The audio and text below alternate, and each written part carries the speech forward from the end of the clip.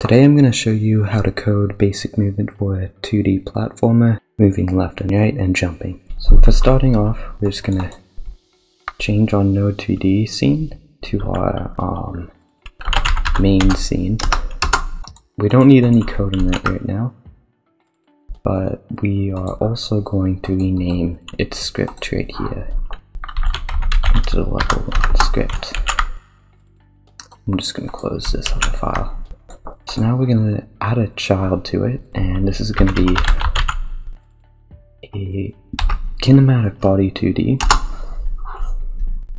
And what we're going to do is we're going to right click it and go save branch as scene. And we're going to name it to the player. Then if we click on this right here, we'll open a new tab, player right here. We're going to rename this to player as well. Save it, save this. We're just gonna delete it from level 1. Then we're gonna click on this thing right here, the little chain next to the plus button. And we're gonna click on the player. And also in the res folder right now, we're gonna right click it, new folder, and say scenes. And we're also going to do new folder assets. So then we're going to move all of these into scenes. Gonna have to delete this again, so I arranged that poorly. I'm gonna instance player again. And then we're gonna head over to the player file. Then for assets, we are going to drag and drop in some files that should be up in the GitHub. The ones that we're going to be using today are body, tile, player mask. But I'm just going to drag in the rest of them too. So I'm going to go in here, I'm going to do new folder. I am going to make an effects folder. I'm going to make an enemy folder, and I'm going to make an attacks folder. Then the gun will be going in the attacks folder, the melee will also be going in the attacks folder, the enemy mask, enemy, and that's it. Did I put the... must have not brought in the player mask.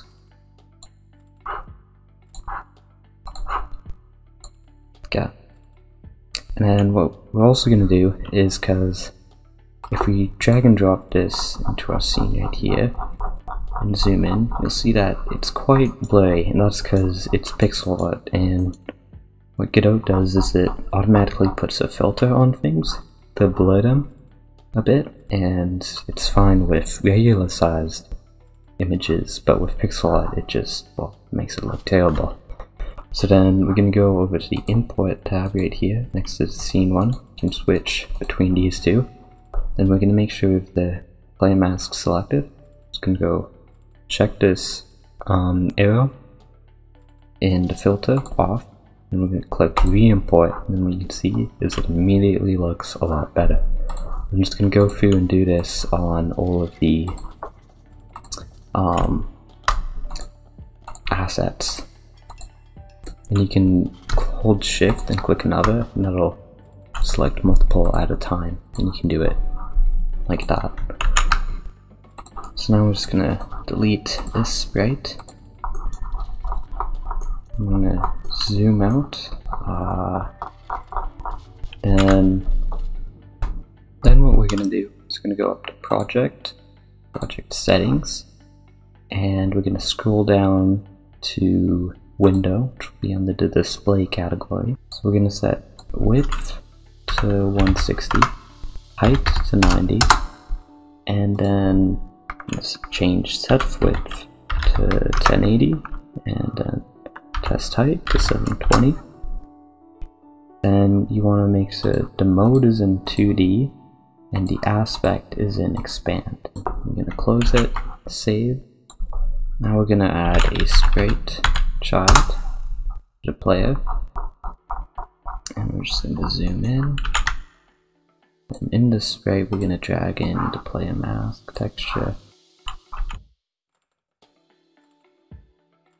You on the project, you can see a little thing in the corner over there. So then, now what we're going to do is add in another sprite.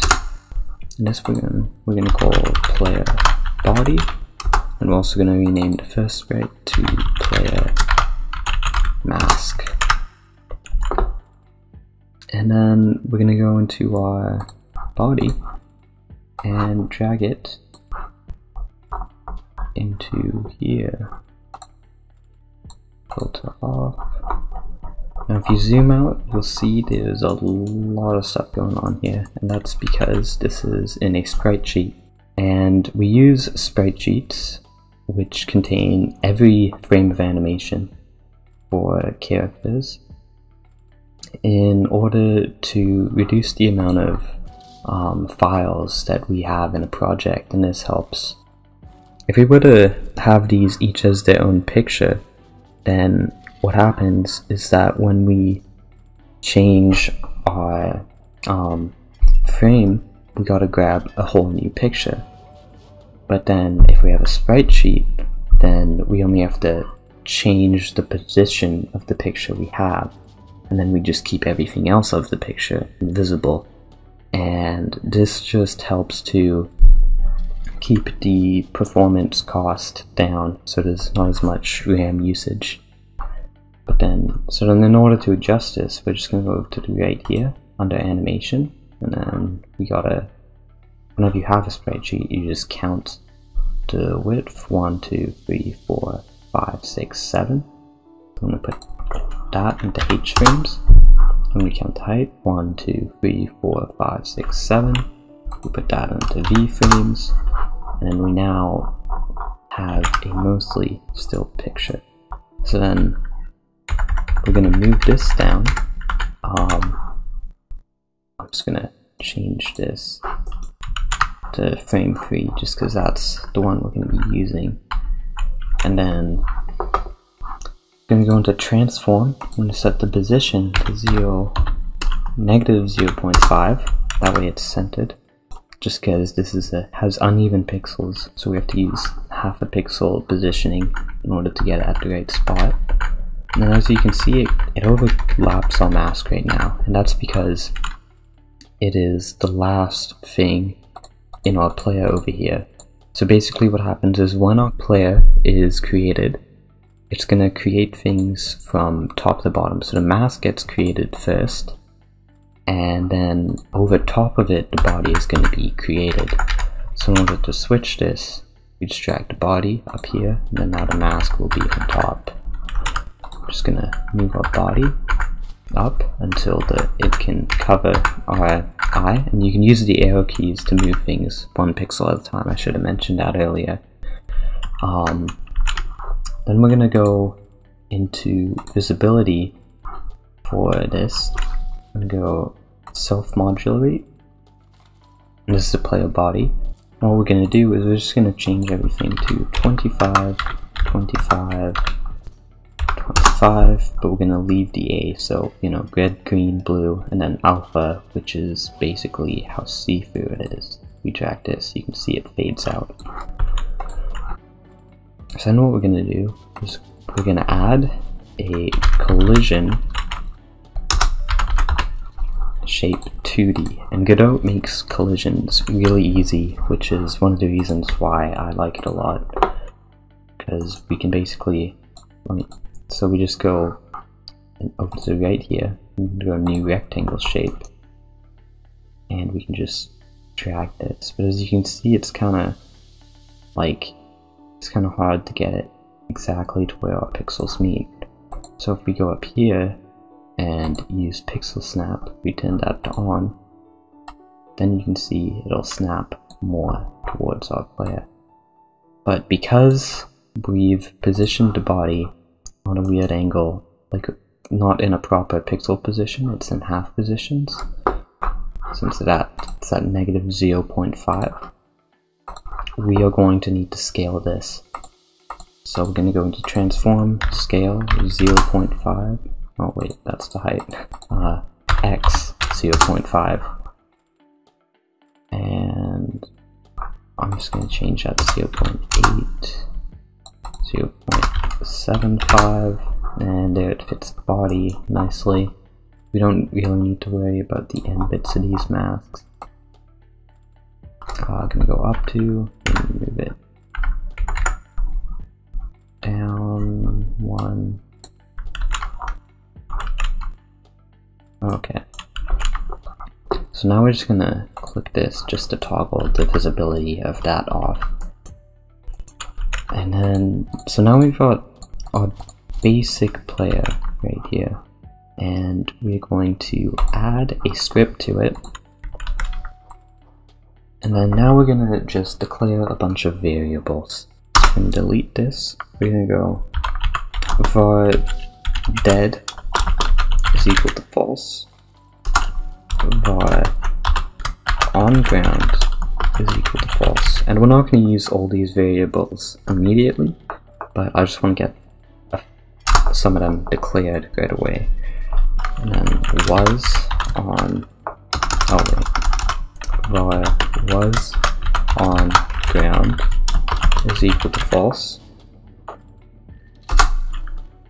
Var motion is equal to vector2. Var gravity is equal to 80 for now. Var high fall is equal to false. Var acceleration is equal to 100 for now. Var air acceleration is equal to 70, no actually 60. Var max speed is equal to 120. Var friction is equal to 250, let's say. Then var jump power is equal to 5,000. And that's it for now. And I know it's a lot of variables already. There's more. So we can go up here. I'm gonna go enum. And we need the curly brackets. And you can just click enter. And then what we want is we're gonna have basic,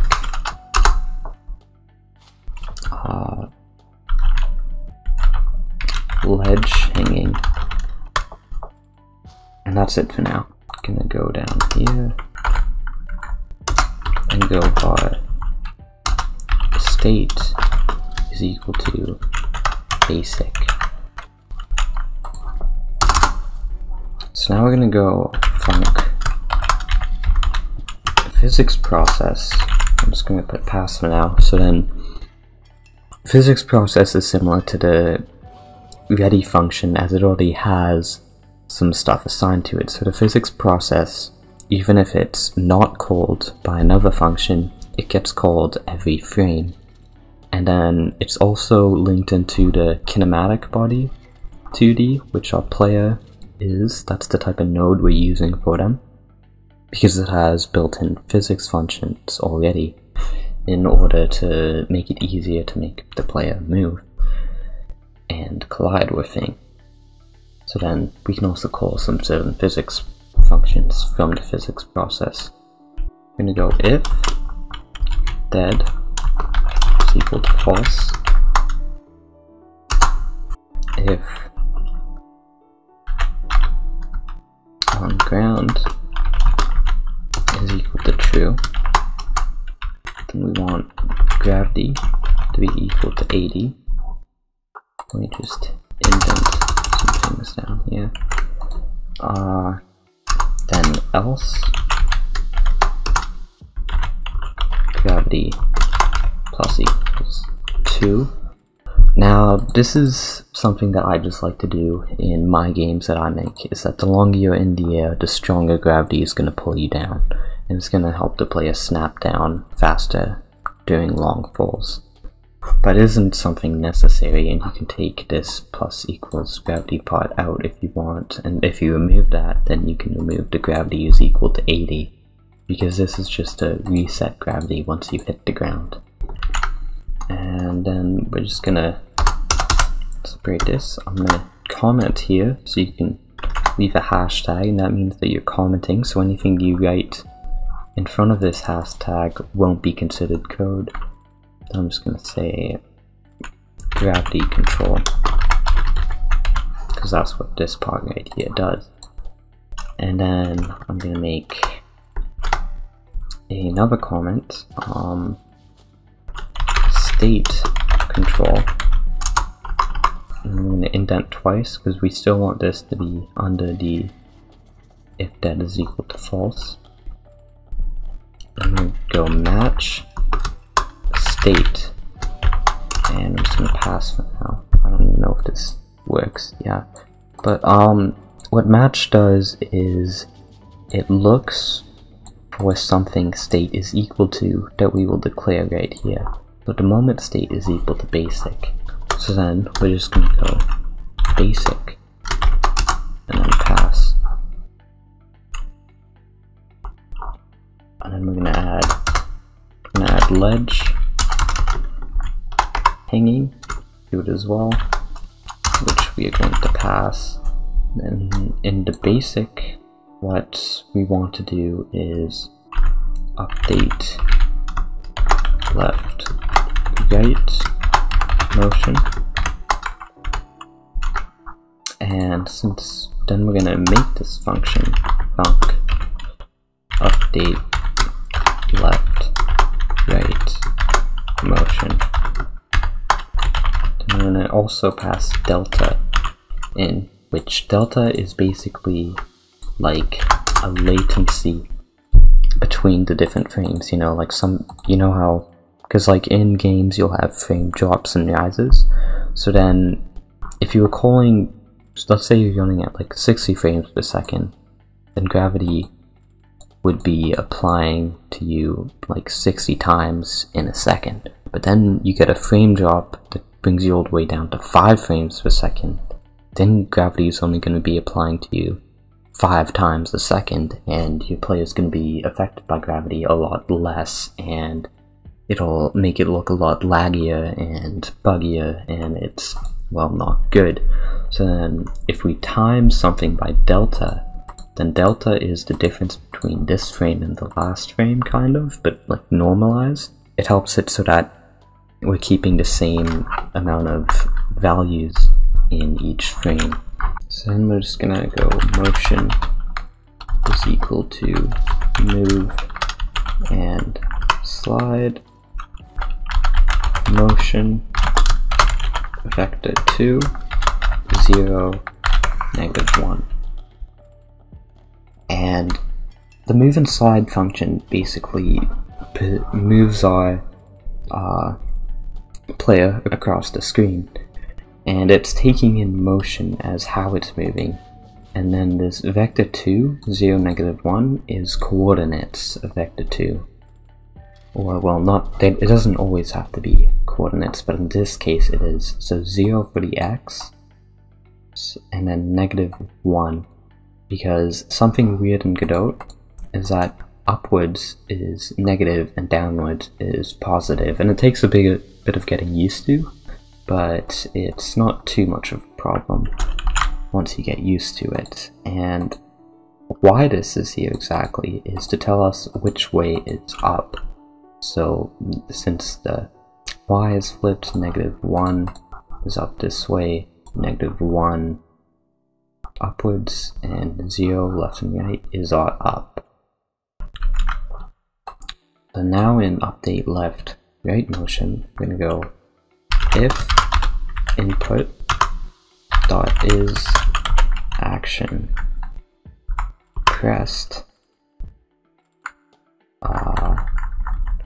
UI left then motion dot x minus equals not acceleration. Oh, I spelled that wrong. Let me just change that. Wait. Did I? Okay. Well, I just changed the wrong thing because I'm dumb. So now what we're going to do is if input is action press UI right motion.x plus equals acceleration, and we're just going to times delta on both of them. And then over here we'll do motion.x is equal to clamp motion.x negative max speed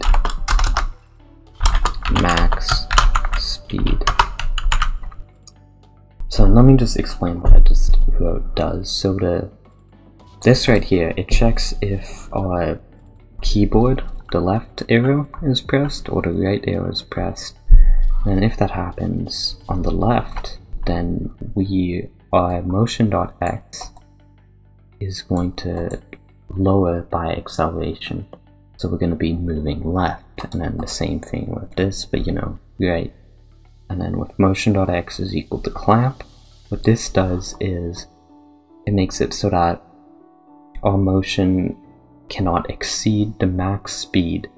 And you might want to set this to 0, but then what happens is we can't move left, and that's something I made a mistake a couple times on when I was first learning, because you have to be moving in a negative direction in order to go left. And then the reason why we need this though is because we are gradually increasing our motion until it reaches max speed by minus equal. So this minus equal means motion.x minus is equal to motion.x minus acceleration times delta. It basically just means that we're just like skipping having to do this whole equals to what it was previously, or what it is with these added math stuff, and just going straight to like motion.x is equal to itself minus acceleration times delta. Then the same thing with the plus, but with addition. So if we run this current scene, we can move left and right by pressing on the keyboard, although as you can see we kind of just keep going in one direction. So then now in our player script, what we're going to do is we're going to make it so that we can put another if statement. So if input is action pressed UI left and input is action pressed UI right, and go equal to false, and we also got to go back here equal to false, then colon indent,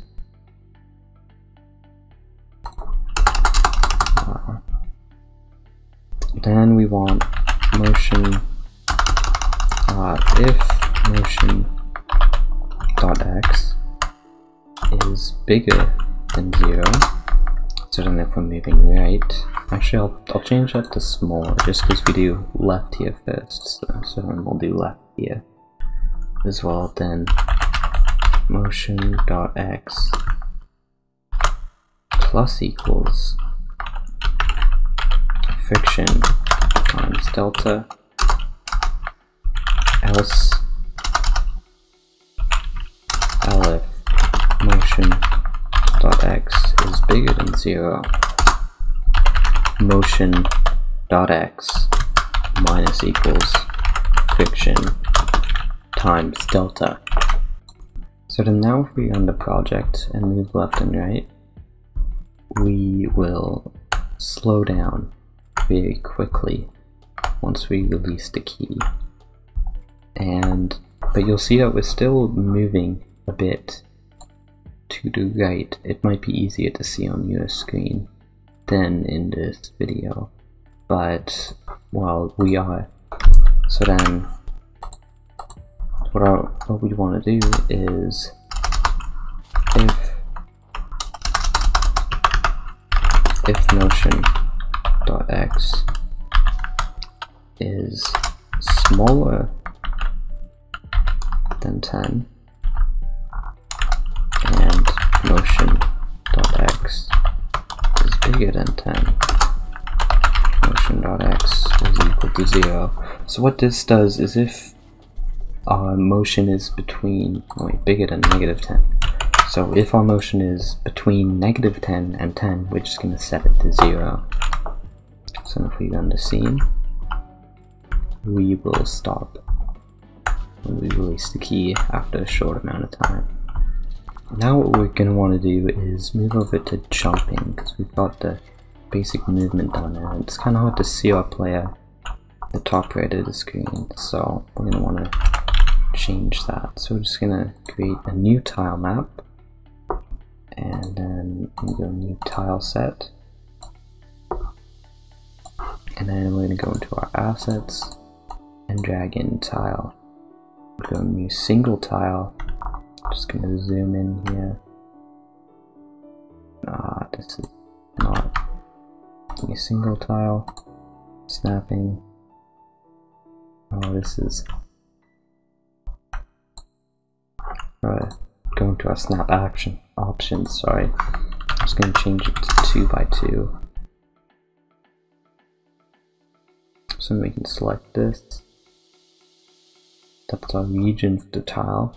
I'm going to go into collision, select the box, look here, then we're going to want to save it, and that is it. So then, I mostly use auto tiles, which I will explain in another video, but at the moment it's not really ideal. So I'm going to change this to 4x4. So it's 6x6 actually. Sorry, my bad. And then what we're going to do is we're just going to make a little box thing. And we're going to click on the player. And player. Drag them in here.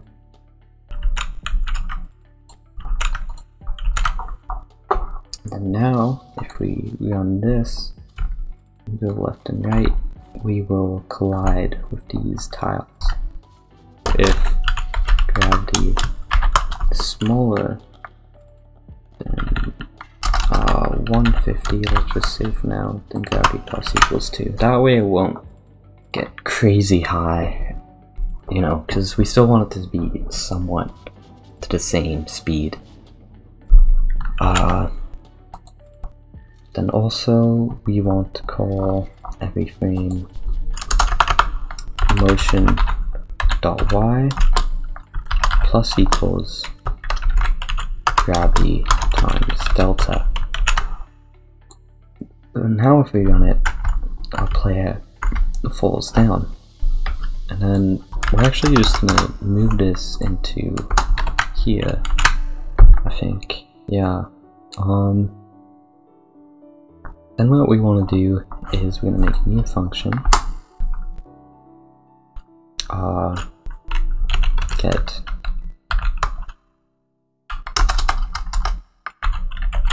update jumping delta. So I'm just going to close that for now. I'm going to go into here, func update jumping, jumping delta, and then we're gonna do we have a jumping variable? I forget. Do not. instead of a jumping variable, what we're going to do is we're going to add a node 2D, and we're going to name this node timers, because we're going to end up having a lot of timers. And we're going to add a timer as a child of it, and rename it jump time. And timers, well, they basically track time, because in the script itself you can track frames pretty easily, how many frames have passed, but you can't track actual time very easily. It's a lot easier to do it with timers. So then I'm going to set this timer to 1 shot, and what 1 shot means is that it won't repeat itself. Once it finishes whatever wait time it is, in this case 1 second, it's not going to start again, it's just going to stop. And then auto start, we're not going to enable this, but what it does is it makes it so that as soon as this is created, it will start. So then I'm going to go into back to our variables. I'm going to create an onReady variable, jump time is equal to money jump time. And onReady variables allow us to access our nodes on the side, and then we can like get their parameters, and they have some other functions as well that we can then access. So then with update jumping, we say if on ground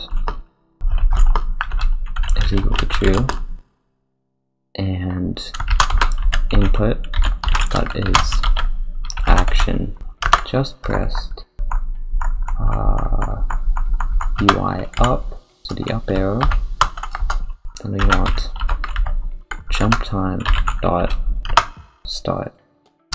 We're going to go down, and then if jump time dot is stopped is equal to false, so as long as the timer is still counting down, then we're going to say motion dot y minus equals jump power times delta. And let's see what happens. Nothing. And that's because we don't have a way to detect if we're on the ground yet.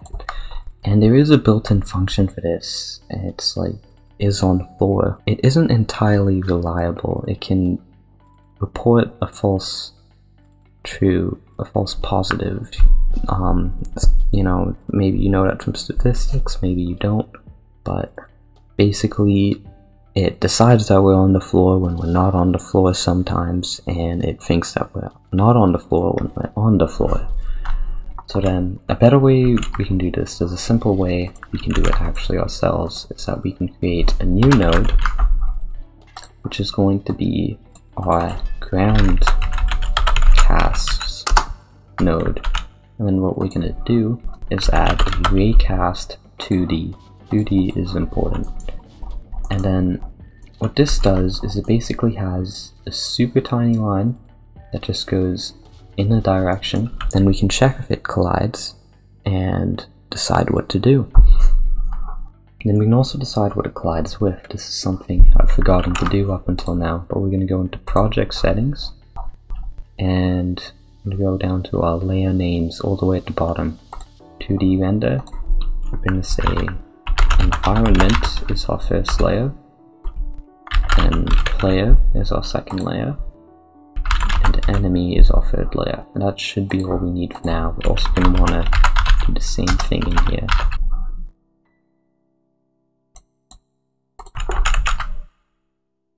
And then if we go over here, hover over the collision mask, it still says layer 1. You just gotta click off of it and click back onto it, and then we've got environment, player, enemy.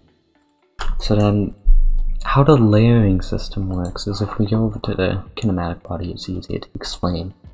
But so each collision object can have different collision layers. So then if we set it to the player layer, it is now on the player layer. And then this does not set what it collides with, only what it is.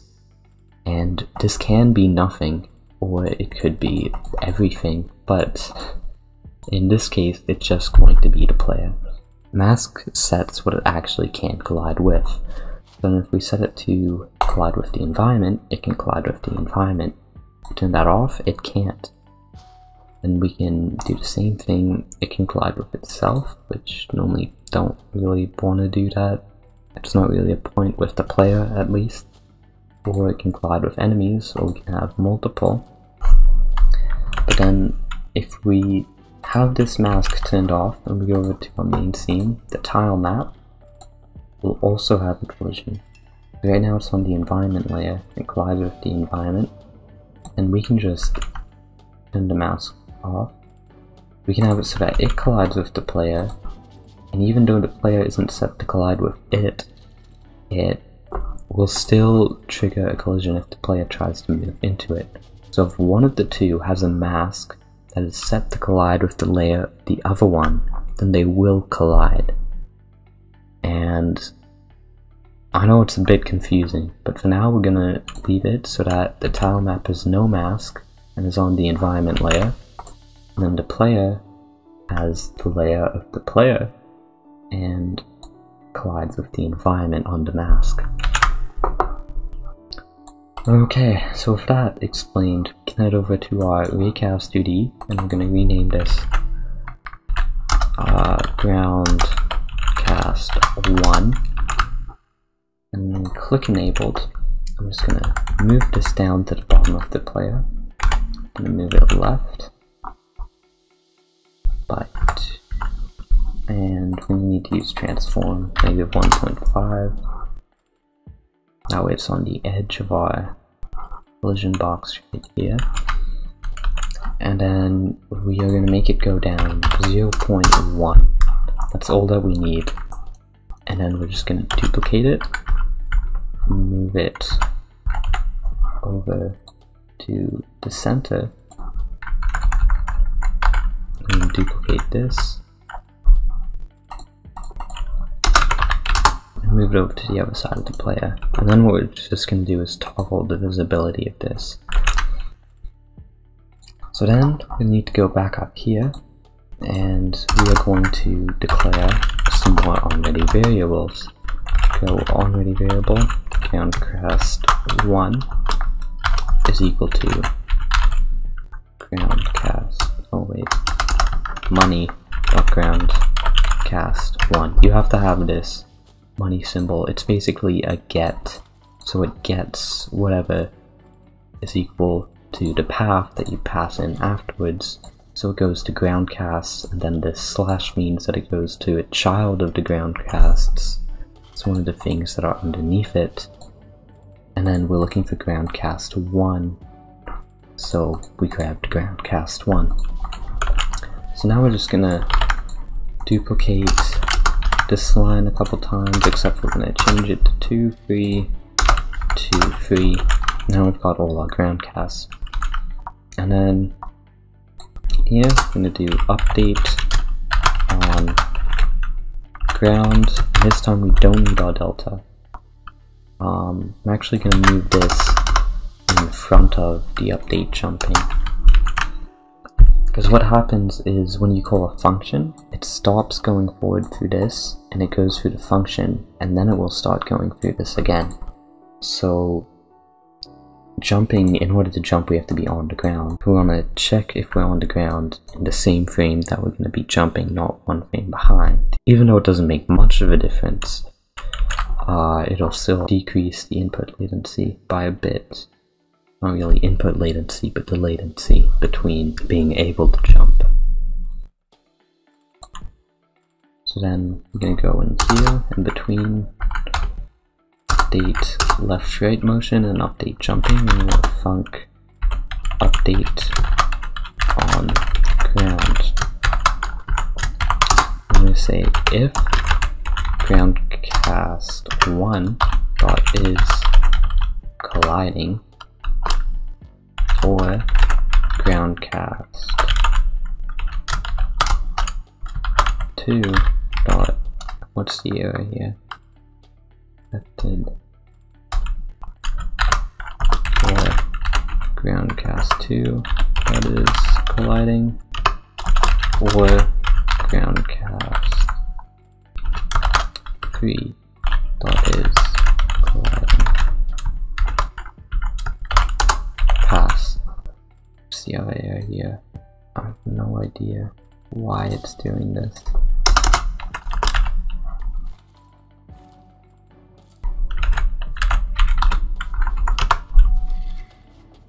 Oh, I forgot to put in D's on all of these. Oh my god. Okay. Yeah, I'm making a lot of spelling mistakes. Okay, so then I'm gonna do on ground is equal to true, else on ground is equal to false. And what this does is, the ORs, what they do is, it's basically like an elif, but in the same if statement. So if groundcast1 is colliding, then this if statement will be true, and we'll call whatever's here. But then, or if groundcast2 is colliding, then it'll also be true, and we'll call whatever's in here. Same with groundcast3, it'll call whatever's in here. So then, now what we're going to do is we're just going to run the game. We land on the ground, press up, error message. And why is this here? Breakpoint? I think I accidentally added that. Okay, so we just shoot up. Yeah, by the way, the breakpoint, if you, I think you can click, yeah, you can click right here, and what this does is it'll just crash the game when it gets to this line, and that can be useful for bug testing, but if you have any, you're gonna want to remove them, because we're not really bug testing, and you don't use them very often when you're bug testing either. Now, since jump power was really high, we're just gonna lower that to 1000. See what happens. Still quite high. I think it could be that also our jump time is really high, so I want to change this to 0.05 and now see what happens. I got like a little hop, and that's not bad. Can we jump up 2 blocks at a time? No. I think I'd like to get it that we can jump 2 tiles at a time. Yeah. It seems like gravity's a little weak though as well, you know, like kind of floating for a bit, and we don't want that. I'm gonna change gravity to 120. Just adjusting variables right now. I think I'm gonna bring gravity all the way up to 200. I'm gonna have to go into here, change this to 250. Actually, we have to change it in here as well if we change it up here. So gravity is equal to 150. We hardly get any jumping, but it feels kind of snappy, not floaty anymore. Although our acceleration and max speed I think is a little high. So I'm going to reduce this to 100. Reduce this to 80, this can be 40.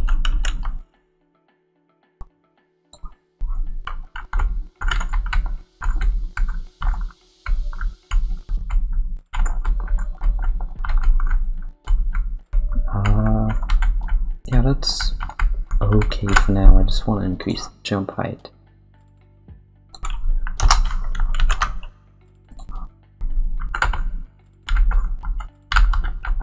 Kind of large.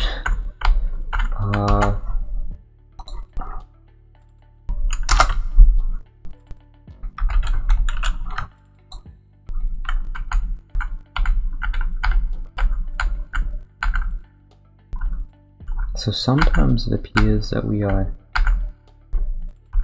jumping higher than what we usually jump. So we'll have to fix that. Right now, I think what we should do is add our own input. So we go into the input map over at the top here in project settings. What we can do is we can add our own input actions. So we're going to say left. And for me, I like using WASD. So I'm just going to set up controls to work with that. And you can add a key by clicking on this plus button key. You then press the key and you click OK. Then we're going to add a jump rather than an up. And I'm going to have that as spacebar. I'm going to close this. Change this to jump. And this can be right, left, left, right. Just take away the UI underscore. And now oh, why does these breakpoints keep on getting added in? I swear I'm not clicking all the time.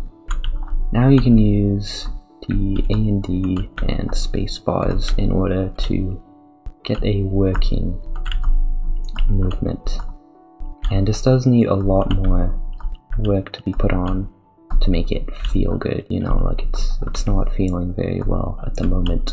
But I am going to end this tutorial as it is getting a little long. And I will continue on improving the movement feel in the next video. Be sure to like, comment, subscribe if you want to see more content like this, as I will be making more.